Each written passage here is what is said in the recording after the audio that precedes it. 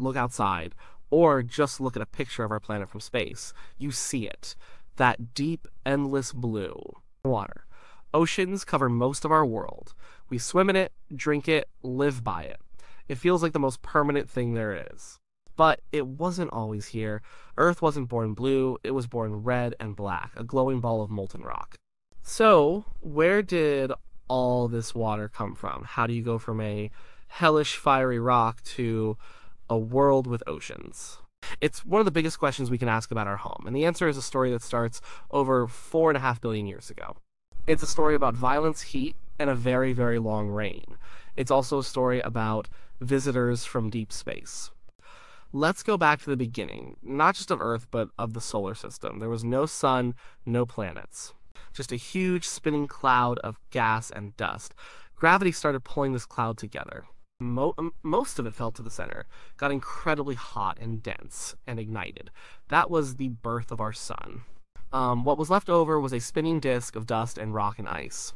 Little bits of this stuff started sticking together. Think of dust bunnies under your bed, but on a cosmic scale. Tiny grains became pebbles. Pebbles became rocks. Rocks smashed into each other and stuck, becoming bigger rocks. This process is called accretion. It's messy and chaotic. These growing clumps, called planetesimals, kept colliding and merging. Over millions of years, they grew into the planets we know today: Mercury, Venus, Earth, and Mars. But there was a problem, a location problem. The young sun was blazing hot. In the inner solar system where Earth was forming, it was too hot for water to exist as ice. Any ice would have been vaporized and blown away by the solar wind. This creates a sort of frost line in the solar system. Inside the line, it's rocky and dry. Outside the line, it's cold enough for water, methane, and ammonia to freeze into ice. That's why the outer planets, like Jupiter and Saturn, are gas and ice giants. They formed out there in the cold. So Earth formed in the hot, dry zone. It should have been a desert world, a bone-dry rock. Yet here we are on a water world. This is the central mystery. If Earth wasn't built with water, how did the water get here? There are two main ideas. One is that the water came from the inside out. The other is that it was delivered from the outside in. For a long time, scientists argued about which one was right. The truth, as it often is, seems to be a bit of both. But let's look at each story separately. First, the inside-out story. This is the idea that Earth had its water from the very beginning. It was just hidden. Remember those little rocks and dust grains that built the planet? Not all of them were perfectly dry. Even in the hot inner solar system, some minerals can trap water molecules within their crystal structure. They're not wet to the touch, like a sponge. They're more like a salt shaker that has absorbed humidity from the air. The water is locked inside the mineral itself. These are called hydrated minerals. So as Earth was forming, it was built from this stuff. A planet made of rock that had water baked right into it. But the early Earth was a terrible place. It was a sea of magma. The constant collisions from accretion generated incredible heat. On top of that, radioactive elements deep inside the planet were decaying, releasing even more heat. The entire planet, or at least its outer layers, was molten. During this molten phase, the planet started to sort itself out. Heavier stuff, like iron and nickel, sank toward the center. This formed Earth's core.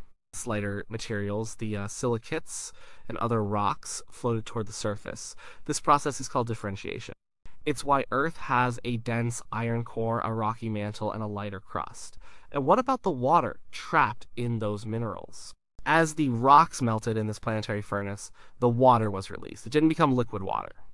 It was far too hot for that. It became steam, water vapor. This steam, along with other gases like carbon dioxide, nitrogen, and sulfur compounds, was trapped in the magma. Whole Earth was like a giant cosmic pressure cooker. As this molten rock churned and circulated, some of it rose to the surface. As volcanoes began to erupt constantly. And when they erupted, they didn't just spew lava. They spewed gas. A process called outgassing. All those gases that were dissolved in the magma, including that huge amount of water vapor, were released into the sky. So, imagine it. A young Earth, covered in a global ocean of magma, under a sky choked with thick black clouds. But these clouds weren't made of water like our clouds today. They were a toxic mix of carbon dioxide, sulfur, and superheated steam. The atmosphere was thick, crushing. The pressure would have been immense, maybe hundreds of times what it is today. And it was hot. The surface temperature was well over 1,000 degrees. Any water that fell would have instantly boiled back into steam. This went on for a very long time, millions and millions of years, a constant cycle of volcanic outgassing, creating a massive steam-filled atmosphere. The planet was essentially sweating out its own water. This steam in the atmosphere acted like a thick blanket, trapping heat and keeping the planet molten. It was a runaway greenhouse effect, but slowly things started to change. The cosmic bombardment, the constant rain of asteroids and planetesimals that kept the planet hot, started to die down. The biggest impacts became less frequent, the radioactive elements inside the Earth decayed and produced less heat. The planet finally had a chance to cool. As the surface cooled, it began to solidify. The magma ocean turned into a crust of black, volcanic rock. It was still incredibly hot, but it was solid. The heat from the surface wasn't enough to keep the atmosphere in a permanent state of boiling. The atmosphere itself started to cool, and then a tipping point was reached. The temperature in the upper atmosphere dropped just enough. That superheated steam, which had been building up for millions of years, finally started to condense into liquid water droplets. And it started to rain. This wasn't a normal rainstorm, it was a deluge on a planetary scale. Maybe the most violent, long-lasting rainfall in the history of the universe. It rained for thousands of years, maybe even millions. Hot, acidic rain fell from a thick, dark sky onto a world of black, volcanic rock. At first, the ground was still so hot that the rain would have sizzled and boiled the second it hit the surface, turning back into steam and rising again. But the rain was relentless. It kept falling, and the act of evaporation itself is a cooling process. The constant rain slowly, steadily cooled the crust. Eventually, the ground cooled enough that the water could stay liquid. It started to form puddles. The puddles grew into ponds. The ponds became lakes. The lakes became seas. The rain kept falling, and the water levels rose. It filled the lowest lying areas first, the massive craters and basins left over from the age of impacts. Over an immense stretch of time, these basins filled and connected. The first oceans were born. They weren't the blue, salty oceans we know. They were probably hot, acidic, and full of dissolved minerals, especially iron, which might have made them appear greenish. But they were oceans, liquid water covering much of the planet. All of it in this story came from inside the Earth itself. It was there all along, just waiting to be released. That's a pretty compelling story. It makes a lot of sense. But is it the whole story? Some scientists looked at the numbers and felt something was missing. Could outgassing alone really account for the sheer volume of water we have today? Earth's oceans are vast. They contain about 320 million cubic miles of water. It's an almost unimaginable amount. Maybe Earth had some help from the outside. This brings us to the second main idea, the outside-in story. This is the theory of cosmic delivery. The water wasn't baked in, it was brought here. The delivery trucks were comets and asteroids. Let's go back to that frost line in the early solar system. Beyond that line, in the outer reaches where it was cold, vast amounts of water ice existed. This ice got incorporated into the objects that formed there. Comets, for example. We often call them dirty snowballs. They are essentially clumps of ice, dust, and frozen gases. They are time capsules from the formation of the solar system, and they are loaded with water. Asteroids, too. We tend to think of asteroids as just dry rocks, but that's not always true, especially the ones that formed in the outer parts of the asteroid belt near the frost line. A certain class of asteroid called carbonaceous chondrites can be surprisingly rich in water. Again, it's not liquid water. It's locked away inside their mineral structures just like in the inside-out theory. Some of these asteroids can be up to 20% water by weight, so the water was out there. The question is, how did it get to Earth? The early solar system was a chaotic place. It was like a game of cosmic billiards. The giant planets Jupiter and Saturn were migrating around. Their immense gravity kicked objects out of their stable orbits, flinging them all over the place.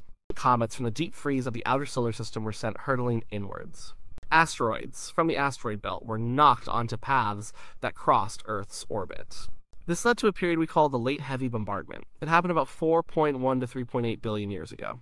For hundreds of millions of years, the inner planets, including Earth, were pummeled by a relentless barrage of comets and asteroids. The moon's cratered surface is a lasting scar from this violent era.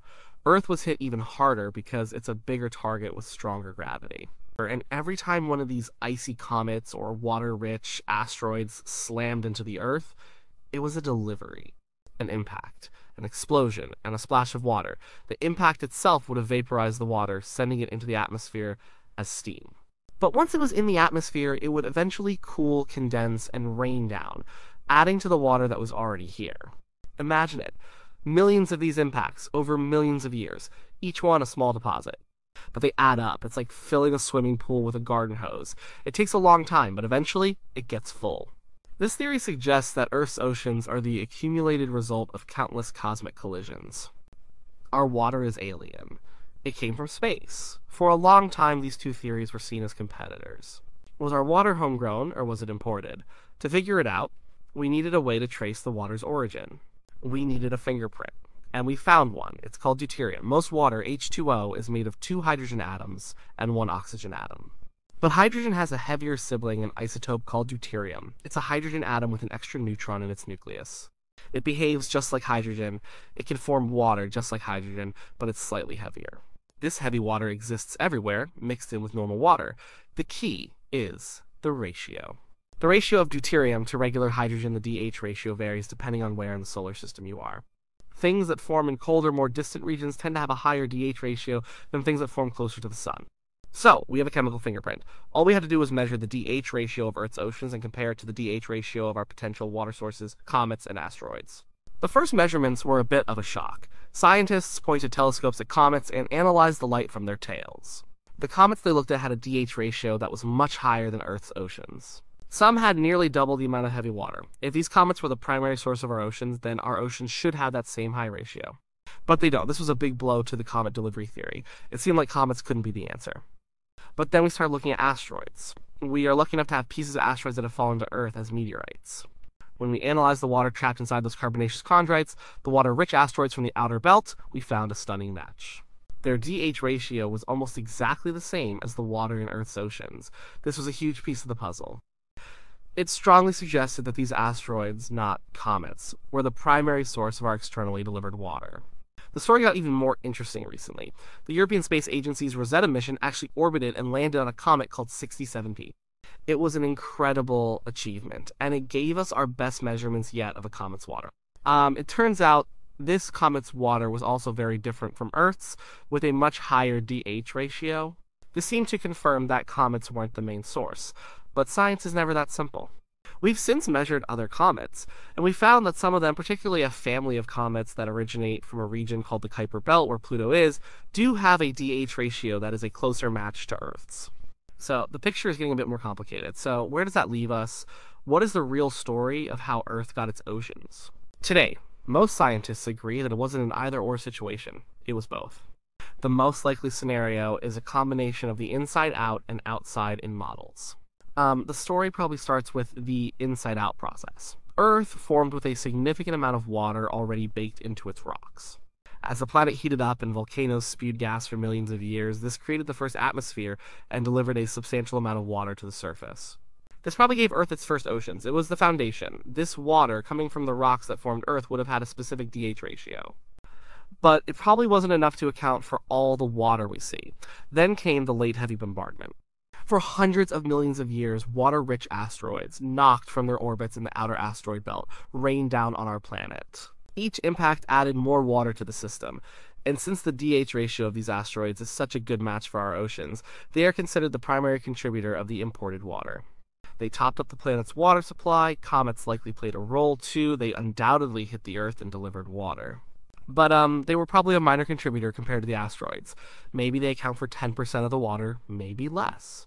Their mismatched DH ratio suggests they couldn't have been the main source. So, the modern picture is a hybrid one.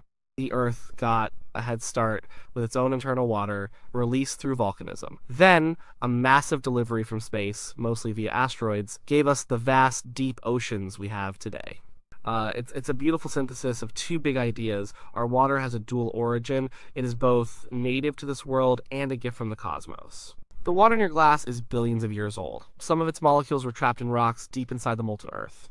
Other molecules traveled for eons through the cold vacuum of space, locked inside an asteroid before a violent collision brought them here. And the arrival of this water changed everything. It's the reason our planet is not like Mars or Venus. Venus suffered a runaway greenhouse effect, and any water it had boiled away into space. Mars grew cold and lost its atmosphere, and its water froze or was stripped away. Earth was in the Goldilocks zone. Not too hot, not too cold, just right for liquid water to exist on its surface. And the oceans didn't just sit there, they began to shape the planet. They absorbed huge amounts of carbon dioxide from the atmosphere, helping to regulate the climate and preventing Earth from overheating like Venus. The water cycle began evaporation, condensation, rain. This eroded the rocks, carrying minerals and salt into the sea, creating the salty oceans we know. The moon's gravity pulled on these oceans, creating tides that washed back and forth over the shorelines. But the most important thing the oceans did was provide a stage for the next great chapter in Earth's story. Life. Life as we know it needs a liquid, a medium where complex molecules can float around, meet, and interact. The early oceans were a perfect chemical soup. They were warm, full of dissolved minerals from the volcanic rocks and chemicals delivered by comets and asteroids. They were protected from the harsh ultraviolet radiation of the young sun. Somewhere in those ancient greenish seas, perhaps around a deep sea volcanic vent or in a shallow tidal pool, something incredible happened. Non-living chemicals organized themselves into the first simple, self-replicating cells. Life began. For billions of years, life existed only in the oceans. It evolved and diversified in that aquatic nursery. The oceans kept the planet's climate stable enough for life to get a foothold and thrive. Without the oceans, it's almost certain that none of us would be here. So when you stand on a beach and look out at the water, you're looking at our planet's lifeblood. You're looking at a story of planetary formation, of volcanic fury, and of a cosmic bombardment. You're seeing the results of water that was both squeezed from the rocks beneath your feet and carried here on spaceships of rock and ice from the outer edges of the solar system. The question of where our oceans came from is not just a geological one, it's an existential one. It's the story of what makes our world special, it's the story of how a barren rock became a living, breathing blue planet. And we are still piecing that story together, one meteorite, one comet, and one rock sample at a time. The water that connects everything on Earth also connects us to the very beginning of our solar system. It's the most ordinary substance in our lives, and it has the most extraordinary story of all.